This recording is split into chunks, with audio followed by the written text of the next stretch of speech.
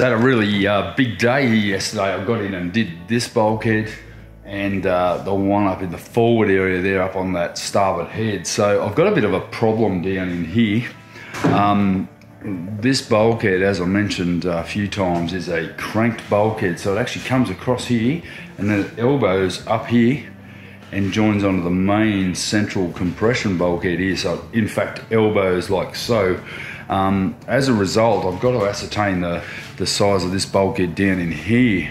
Now, I know that this module is in the correct position, and there's a second module which is actually a large saloon or salon dinette, like a big booth module that actually goes in behind it, which backs up against that one there. So what I need to do is I need to make a bulkhead that is going to fit that area there, and that's going to take a bit of templating because it is actually on the chamfer panel, and where you can see down in there.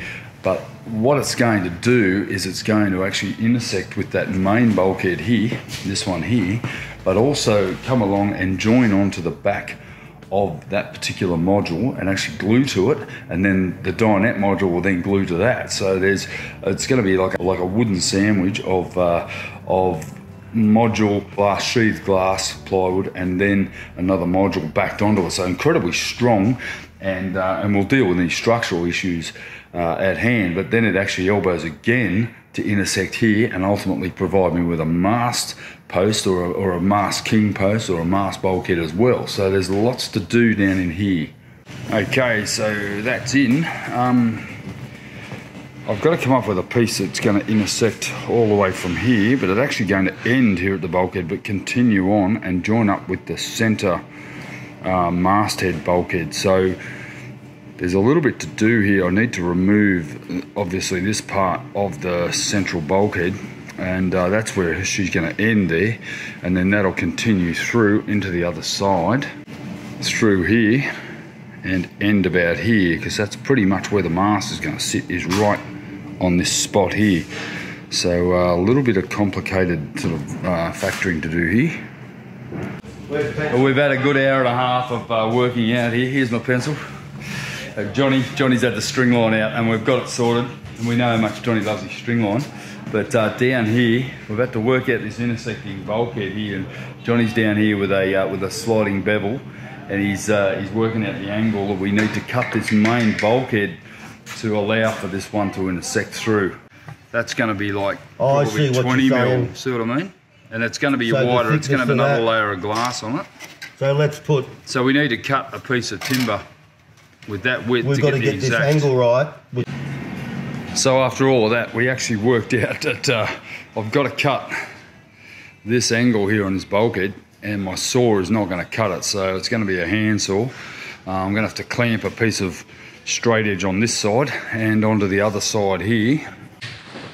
That just took a great deal of angst, and we had string lines and bloody laser levels in the works, and we've worked out that I need to cut this bulkhead here at this angle. The only thing is that my compound or my skill saw won't cut at the angle. It's around about 25 degrees, so it's not really a very easy angle, so it looks like it's a hand saw. I'm just going to go very, very gingerly down this line here, and you know, ultimately it's probably not going to be as critical because it's going to be tabbed in glass anyway, but you know, you try to get as close to the angle as possible. But yeah, it's going to be a bit of an effort, and probably a good hour of hand cutting with a saw. It's been a long time since I've used a hand saw to a level of accuracy.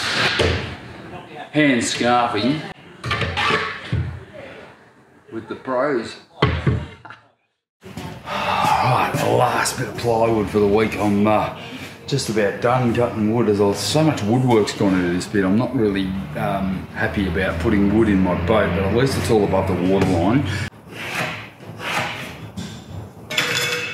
Cut that out. That piece will just fit in beautifully.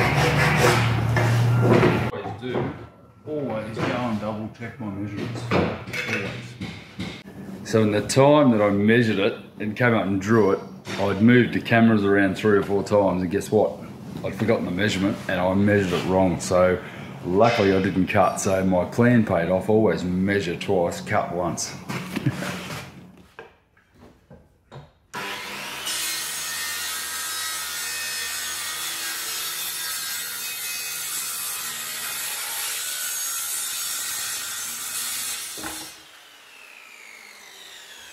And the one thing they don't tell you when you're boat building is that when you put your bulkheads in, life gets really hard. You've got to climb over the top of them and down. Every time you need to go up to the front compartment, you've got to go over or down into the hull and through a door. Now, I don't have doors in this bulkhead or in the one up front, so there's going to be a lot of ladder work once I glass these in, so I'm trying to avoid that. I will be cutting some access holes.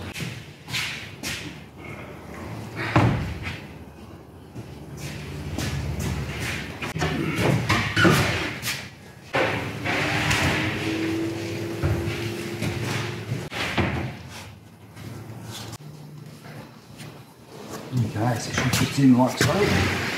Oh, yep, that is perfect. So save a bit of squaring up. The great thing is here, you'll notice that I've actually left a small area right here. There was no point in me cutting it to that piece because ultimately that's going to be glassed at the module there, and you know, it's just a little bit of extra strength, but not really a lot to be gained. But the great thing is I can actually, once I get these in place, I can fillet and tab this bulkhead, this bulkhead, this bulkhead, all in place, and then ultimately we can lift these modules vertically straight out so that I can then reinforce them where needed and then just sit them straight back in place and glue them in place, and they're done. Now you can see the bulkhead's actually designed to go on that line here, but this purlin is in the way, so tomorrow what I'll do is I'll actually move that back about a foot, which will give me room to put this in place. Now this purlin actually ultimately has to go, but the problem with it is it's actually holding the hull sides in, and I don't want to let it go because once I let it go I've lost the measurement for my my deck width, and that was all taken into account when I first did it. But yeah, for now that bulkhead's perfect in place and ready to go, and pretty much I can start to laminate these and get them glassed in, and then I can work on this large central bulkhead which is here.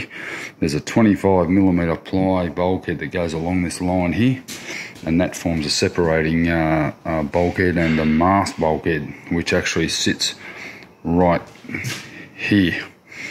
So this here will be like a sectioned king post for the mast to sit on, and my mast basically sits right there. So I'm going to have to beef all this up. Not really sure how I'm going to do that because there's a lot going on in there. That'll be a pretty tight area to have to glass in there, but at least it's an area where I know that I can get all of my wiring and conduiting down from the mast and down into the hull. So you can start to see the cabin space now. This is actually the base of the double bed, which goes that way, and then this here will ultimately be a full bulkhead, which I've just ordered. That's a 25mm high-grade marine ply with a layer of 600 double bias on each side, so it's a pretty serious piece of timber, which will form the main longitudinal stringer, I guess, of the bow of the boat, and it's going to give this boat a hell of a lot of strength. But this here is essentially the complete cabin. So you can see the cabin here from the door right through this bulkhead here, all the way along. Now this is actually a bit lower, so it's going to go, the roof will go up like this. But yeah, plenty of room in here. It's actually surprisingly how big it is. It is in fact 200mm longer than the cabin on the other side because it is the master suite here. So quite a big bedroom. I mean, in fact, I'd have to say that that's probably about 10 foot long there. Yeah, that head is putrid. I might get in and vacuum that tomorrow and put a cover on it. But up here, you can really see how big this room is. I mean, that is the base of a double bed, so it's a big cabin. So we've got Billy down in the bilge there, the main bulkhead, and as you can see, it actually cranks across all the way across to the other side, so it's a bit of an odd shape, and that gives us that copious bedroom, and also the ability to put a chart table right here. So the chart table is here, and then obviously the main cabin I'll just give you a bit of a look inside the robe in the bedroom, in the main forward stateroom. Now that's a huge robe. That is 6 foot long by about sort of 2 foot wide at the top, and then probably a foot wide at the bottom. Now right down on the chine there's going to be a shelf there. All my water pumps are going to be inside that cabinet.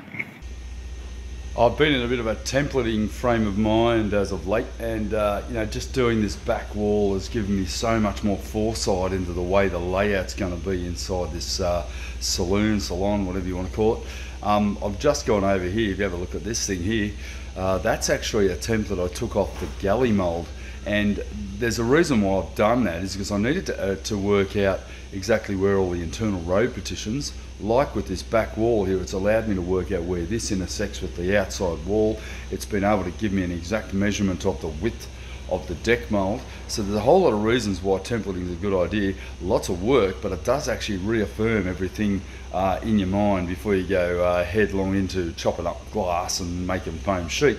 But the galley mould here, the galley template, that's basically where it lays there. It has a small part of a bifold door that is always shut there, and that's where all the doors will open from this side across to the galley there. So it actually protrudes into the doorway a little bit, but it's actually where the door ends. So it's like a bifold door, a 4-panel door that closes or opens against the kitchen module there. So if you have a look at this template here, this actually is a large island that comes out and then back in and then comes back out again, and essentially this is an exact representation of my galley mould that I have up the back there. Now it's a little bit big and a bit awkward to get out, so it's not something I can just whack up in 5 minutes. So this template gives me a really good idea.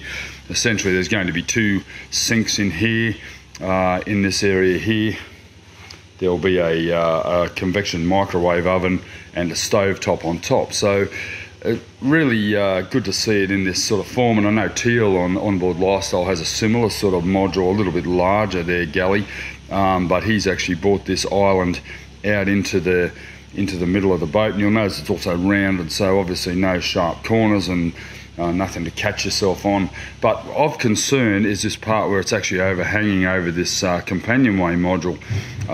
That actually has to have a 4th floor built out, level, and then down. So there's a lot of structure to go in here and stuff that I can pretty much template right now, knowing that I know what I know, where the back wall is, where everything else is. I can start to configure these shapes so that to get them all almost glassed in place once the floor goes down, I can almost prefabricate that now and then have it ready to go in as soon as that floor goes down. So the fit out of this boat really relies on a lot of templating first, and then ultimately it will move pretty quickly once I get to that stage.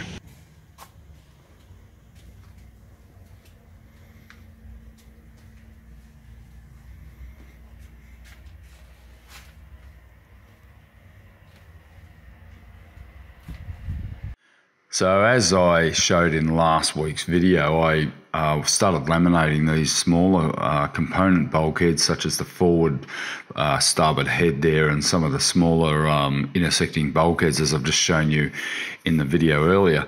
And the important thing is to let this plywood soak and then let it actually dry, or at least tack off before you start putting on your substrates, because if you just whack your substrates on straight away, there's a good chance that it's actually going to adhere to the substrate and not to the plywood, in fact. So that's a very, very important part of preparing plywood, and there was a lot of laminating went on. This went on for around about a week, I guess, where I was just doing sheet after sheet after sheet, and you know, it's quite pleasing to get such a massive amount done. But the key is getting set up and getting it done at the same time, rather than try to go back and retrospectively fit out your factory ready to go again. And you know, I hand it over to anyone that can do this sort of stuff up on the site itself. I will be doing the main bulkheads actually on the boat itself, but these smaller ones much easier in the factory, where I've got you know, a lot of room to walk around, and certainly got all the equipment at hand. I don't have to keep trafficking stuff back up and down onto the mould itself.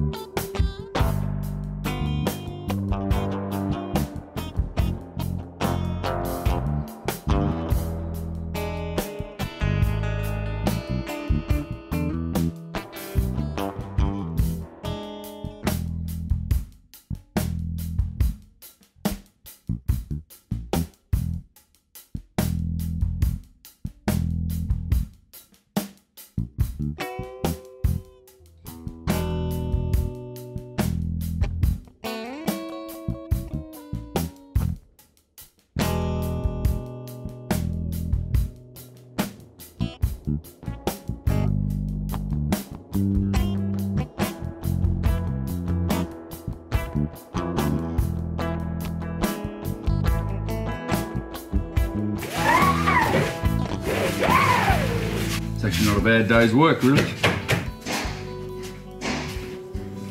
Alright guys, next morning, I epoxied the scarf joint on this yesterday, and I'm just coming to check it, and the epoxy's actually gone off really well. It was a pretty warm night here last night, so always good to see a little bit of heat, and that helps with the exothermic reaction. It basically helps to sort of force cure it a little bit if we get a really hot night. We're heading into the high 30s this week. It's only October, so a bit concerned about summer. It's going to be 38 here on Friday. That's 38 degrees. I think that's 100 in your scale over in the States. However, that is not great for me. It's not a good mixture working with such high heat and chemicals. It's great for curing, but you got to get it down fast. So the scarf's looking pretty good here. We've got a good bond, and I'm going to remove this batten that I've put in here. So, due to the fact that it's so long, it's very hard to clamp. There's really no other choice other than to batten it together or to, you know, put weights on it or whatever. But always make sure you put plastic down, or you're going to end up with a 2x4 stuck to the your panel.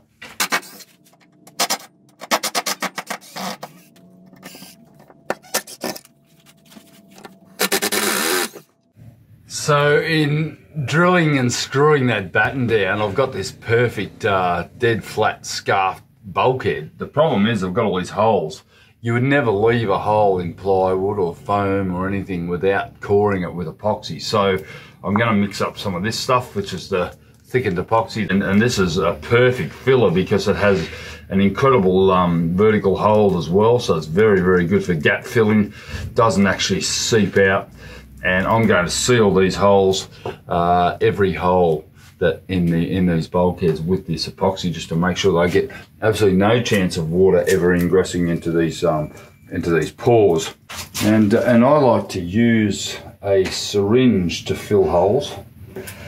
I know that's probably a bit unorthodox, but it means that I can get a really good squeeze in. You could use a plastic bag, I guess, with like a piping bag. But by putting this syringe in it, I'm going to make sure that I'm going to fill these holes adequately on both sides.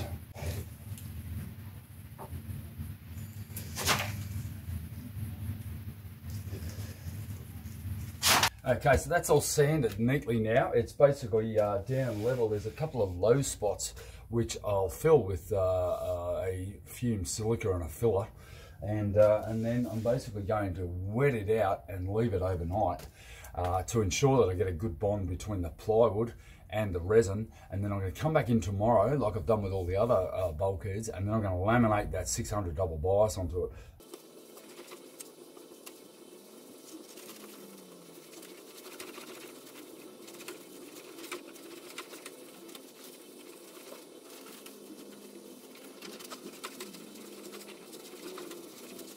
Look at that. You think it's clean. It's never clean enough. That rag is absolutely sodden with sawdust and impurities that ultimately will affect your laminate.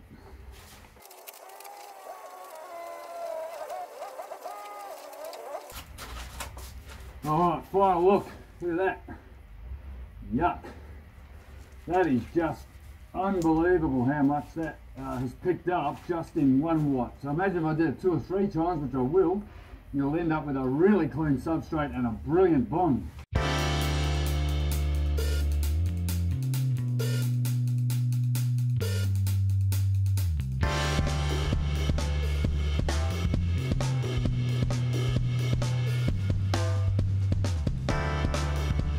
And as that sets, that's going to force cure on there on a hot day like today. And I've got the fan blowing the styrene off, and right now I'm out of here. And this now has gone off. It's basically, you know, you can touch it. I've just given it a really light sand because I noticed there was a couple of little pieces of lint and fabric from the cloth that I wiped it off with. You can never be prepared enough. I vacuumed that twice to make sure I got everything off it before I did the the acetone white, and then I've still got lint on it. So I've just sanded all that back. It's just going to become part of the cloth. But it's imperative, in fact, to get this these bits of plywood and the resin dead flat, so that the next layer goes down with zero voids, and that's going to go down now. So one layer of 600 double bias, layer of peel ply, and it's done for the day.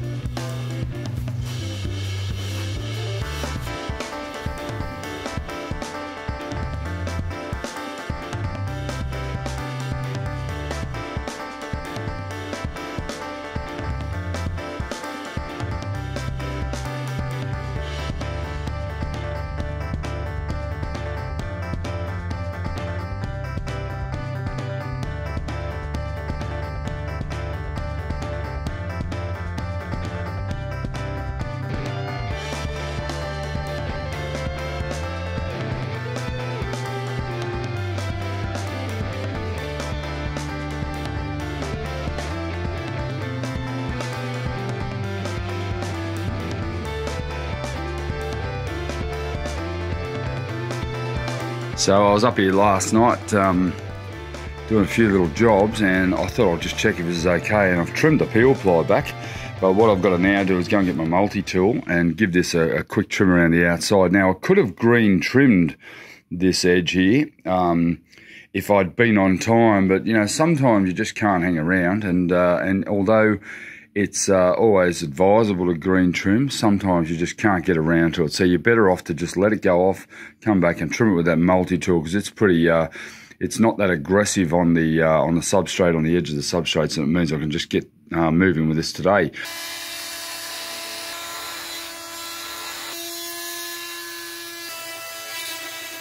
Here we are, beautiful sunny Lake Bled. And Janet's got a bit of a Romanian expression going on her face there. I like sun. How you going, Nanook? I'm good. It's a bit wet for you, buddy. No, I'm fine. Look, all the trees are changing Gorgeous colour, here. which we don't see now. It's absolutely gorgeous. I mean, check this out.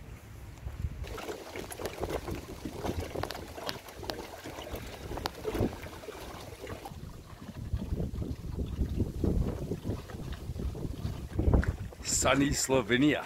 Look at this, how beautiful this is. What a gorgeous scene.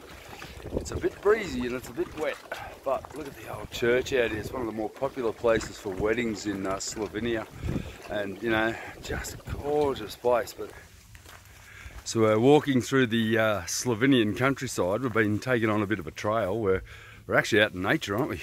Yeah, we could have driven up here, but where we're staying is about a 45-minute walk up through these magnificent fields, and up through, there's 3 or 4 small Slovenian villages here, and so much building going on here. This place is about to hit a tourist invasion, I think. Oh, I'm having a bit of a pant at the top of that hill. We were going to hire a bike, but glad we didn't, because we would have to walk it most of the way anyway. Vinca Gorge. Wow. This is cool. It's time for us to have our kremsnica, I guess it's called. I've been putting this off because I've actually dieted for 3 months before this trip, and I'm looking at that thinking, don't know, could go straight to my hips, that one. But we'll have to do it. I'm just going to have to take one for the team, or you guys, I'm sorry. We've got it pretty sewn up here. They got everything has a fee, doesn't it? You need to pay to pee. Here's your ticket, mate.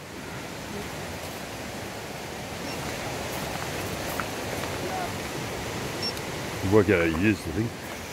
Alright. Awesome, eh?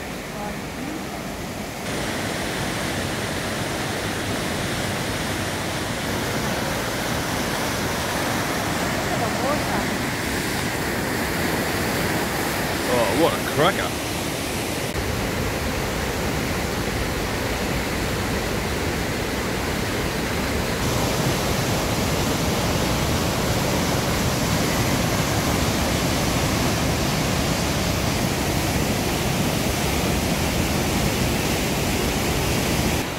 Oh, this is a standout, this place. There's so many people here, but oh, what an incredible place.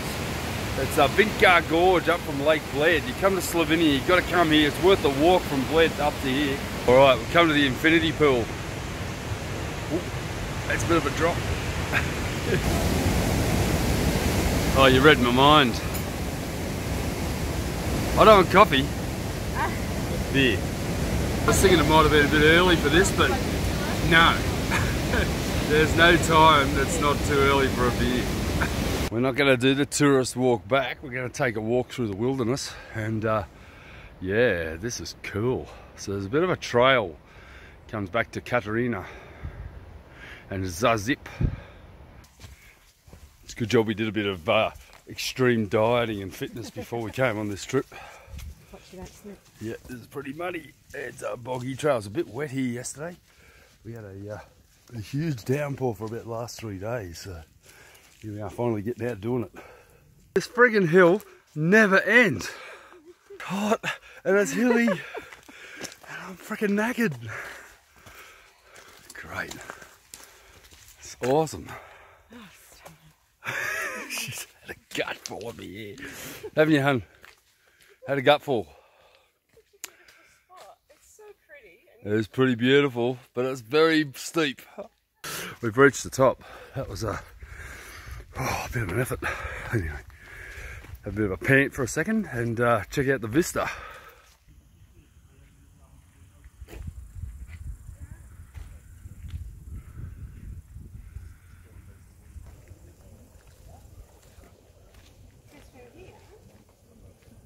Occasionally it's just so worth turning around and having a look what you've come from. That's pretty beautiful, isn't it? So pretty. I have to say, it's just gorgeous. Me too. Look at this.